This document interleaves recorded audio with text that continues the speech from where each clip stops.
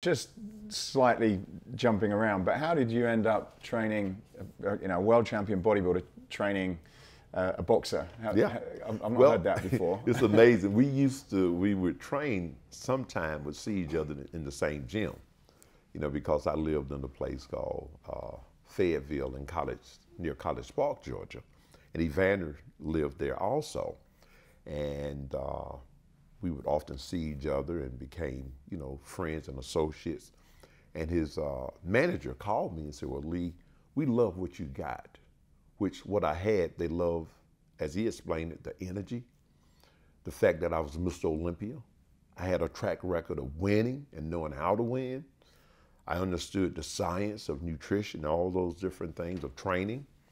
And so they said, we want to have you on our team. We want you to work with Evander and create a program to help get him from cruiserweight to heavyweight, but at the same time keep him explosive and maintain his endurance level and build upon that. And so I began working on that, and one of the people that I got involved in doing so was Dr. Fred Hatfield. I'm sure you're familiar with Dr. Squat. Yeah. Fred, as you know, he squatted over 1,000 pounds to set a world record at the age of 46. You don't squat 1,000 pounds until you're 46 years old. And he didn't look like it. I looked like I could squat 1,000 pounds. Fred looked like Elmer Fudd. Little tank, the little big belly and, bald headed. This guy can't lift any weights. But Fred was a scientist, one of the foremost recognized sports scientists in the world. And I said, Fred, listen, bodybuilding, I understand. Sports science, a little bit different. So me and Fred got together and he helped me massage the program, helped create it, bringing plyometrics into the training, ballistic, weight training, everything to stimulate fast twitch fiber without using 8 million pounds, which will also enhance his speed and explosive power. So we put all of that together. We got Evander from 192 up to 212, 214 pounds in 5 weeks. Faster, stronger, all of that. And we had Miss Betty weighing 275 that cooked his food for us. So it can be done and have an understanding. And with those understanding, I spent countless hours with Dr. Hatfield, which, God rest his soul, he passed a year or so ago. Oh, really? Yes. And when he was there in California, overseeing Muscle and Fitness magazine at Weider Center. So we spent a lot of time together, man, just talking and going over different things. And he gave me a lot of insight on how to go about stimulating muscle growth without using 8 million pounds and ripping your joints apart. Right. And as a result of that, at the age of 58, I have no knee, hip, back, or shoulder problems because I understand the science. Which is why I started what is called the International Association of Fitness Science. It is a certification program that teaches correct training, the right training system, how to match the different body parts, understanding of nutrition, how to blend that in. So we have 2 different functions there. One is ultimate bodybuilding, that's bodybuilding science, what we did here at Mr. Olympia. But then you also have functional training, which is the age management type of training, which helps to sort of massage training programs suitable for your age and suitable to where you are and who you are, which is extremely important in setting up training programs.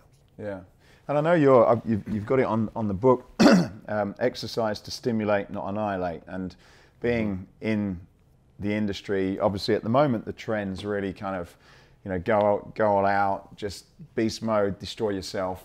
But we all, I'm 48 this year. We want to look, we want a good body, we want muscle. Right. What's your approach to that? Do you have to, if you want to have a good, and you've had the best physique in the world, if you want to build muscle, can you still do that without sort of destroying your body? Oh yes. I'm living proof of it. Not only me, but you have people like Ed Corney, you have Arnold, you have Franco Colombo. You see none of these guys, particularly like Franco, he lifts a ton of weight, but he understands systems. That's what I love so much about the science of our sport. Particularly, people use the term old school and new school. Well, in old school, we never got hurt. we're still walking around without injuries and without surgeries. The younger school, they tear their knees, hips, back. They rip themselves apart. They tear triceps, all kinds of craziness because of trying to lift the world. See, I always use the example. In 1984, I weighed 243 pounds when I won my first Mr. Olympia. In 1991, I weighed 254 pounds. So that's about 10 pounds over an 8-year period. So we look at muscle maturity, balance, growth over a period of time. We didn't rush our physiques. We made them better, looking for different angles as far as training, using a type of weight that will allow the body to grow and recover at the same time. I've always used a term that is better to undertrain than to overtrain. Really? And that's where you see a lot of what's happening now. A lot of injuries are taking place. You know, there's training systems now where some of the athletes are training one body part a day. Well, if you're training a body part for an hour, you're overtraining. I generally, even when I trained for the Mr. Olympia, I spent no more than maybe 2 hours or hour 45 minutes in the gym. That's split into 2 training sessions. You know, so, but that was training once every fifth day. Right. So what was your body parts were you doing? Well, I would mix push-pull. Push meaning chest, pull meaning biceps. That would be, for example, that would be Monday. Then, of course, abs and calves with that. Tuesday would be legs, quads, and hams. Wednesday would be back, push, shoulders. Back, pull, shoulders, push, calves, abs. The fourth day would be off.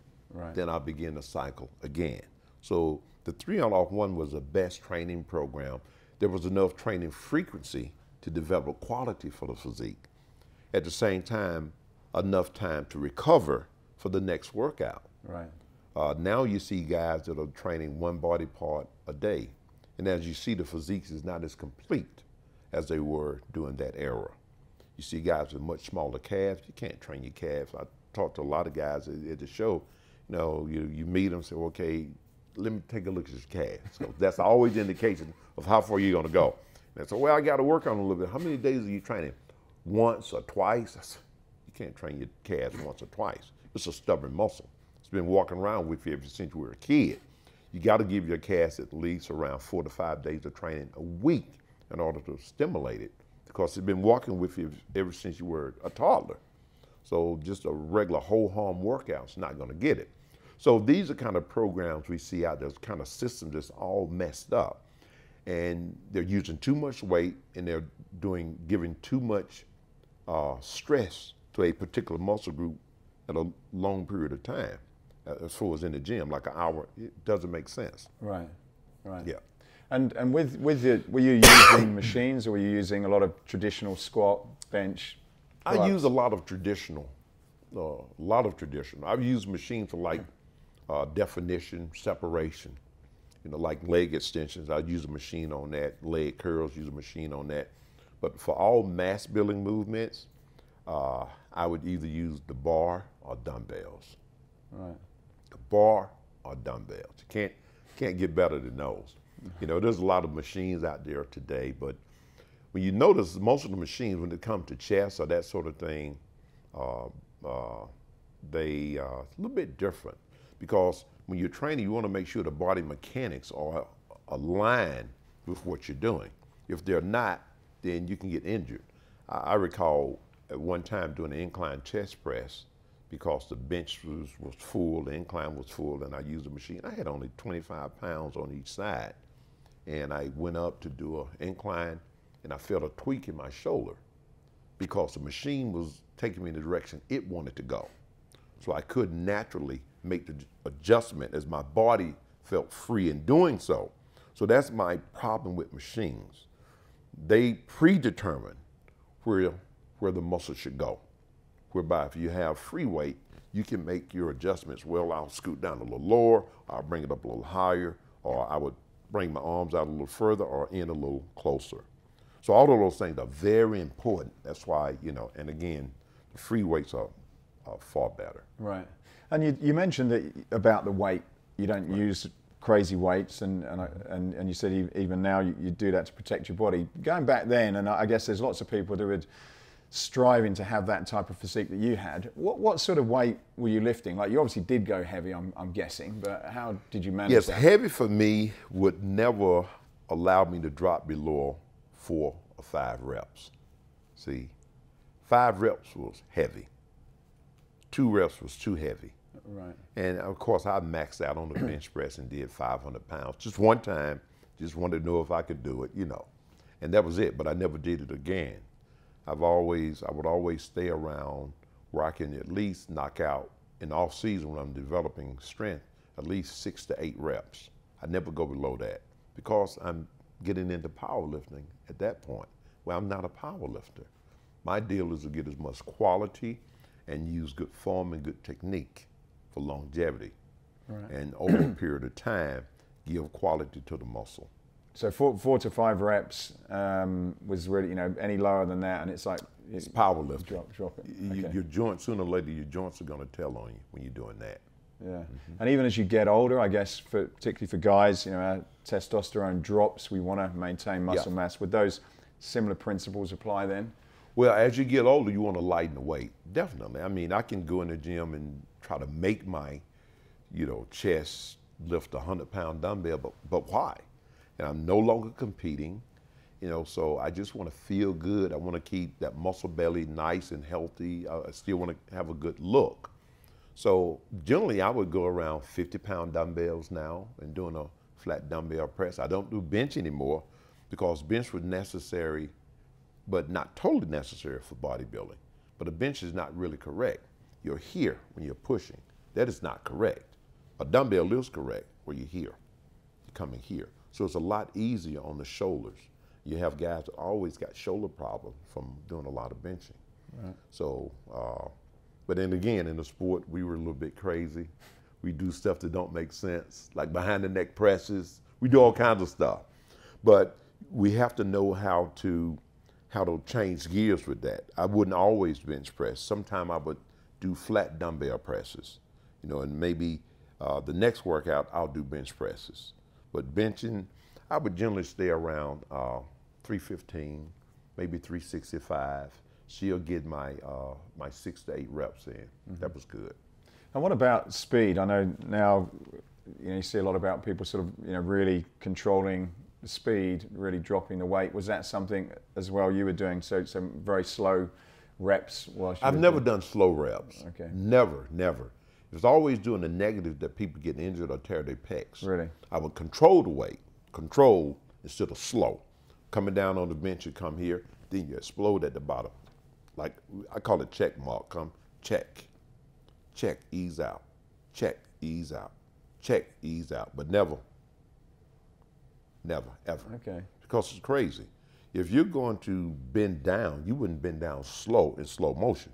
You would bend down, then you come up. Because as long as there's something bad going to happen when you go against the mechanics of what's natural for the body. That's interesting. You know, you got guys do, you know, curls and they coming down real slow. It's a negative. You're not going to get any growth from a negative. All you're doing is putting stress on your ligaments and tendons. They weren't made for that. Right. Because always doing the exertion where you stimulate fast twitch fiber and growth. Right. And again, with your aging, as you get older, those are still the same type of training? Still the same. Nothing changed. Nothing has changed about my training. It's just the amount of weight that I do is not as much. The volume changed a little. You know, I'll go in the gym now, I do a flat press, incline press. Then I would do a dip, an assisted dip. I let the young cats do that other stuff. So I would do a dip, and then next work I'll go in and do still flat, still incline, because these are the basic fundamentals, flat, incline. Then I'll do a dumbbell fly, you know, for quality. See, dips is quality, and it hits the lower pec, and you have your dumbbell fly for quality, which dumbbell fly may go up to about 40 pounds. You know, come a nice squeeze, nice and slow and controlled. Right. And what about you still squatting? Oh yeah, I still squat. Right. I use a pre-exhaust. See, and the pre-exhaust this is very important, particularly for those who will be looking and listening. If you can get your leg to think that you're using 8 million pounds and you're only using 500 or 300, then that's great, because the leg doesn't recognize how much weight you're using. It only recognizes the feel. And if it feels heavy, then the response is going to be growth. So with a pre-exhaust, leg extensions, leg presses, squats number 3, guess what? You don't have to use 8 million pounds. That saves your knees, your hips, and your back. So you fool your leg into thinking you're using 400 pounds, you're only using 200. So I still use that same training principle. I have no knee problems, no joint, none of that. And I still have nice development to my legs. And as we get older, we have to continue to do leg presses and squats, because your legs will be the first thing to go. And I don't want to look like I'm riding on the turtle. No. It's interesting. We interviewed Frank Zane as well, and his same approach was, I want to be injury-free. And it seems that, you know, I think it's an important message, because the industry is going into that kind of, you know, beat yourself down, come out of the gym crawling. And I certainly, you know, I've had back injuries, shoulder injuries, knee injuries, and it's interesting with that message for someone who's sort of been through that whole sort of spectrum of working out and still looking good. How old are you? I'm 58. 58. Yeah. I hope I look that good when I'm 58. But I think it's a great message to say, look, you know, if you're smart, you can still have the physique you want. That's right. An amazing physique, but you don't have to destroy your body for when you're older. And I think that's really important. That's what you want to shoot for. Stimulate, don't annihilate. Yeah.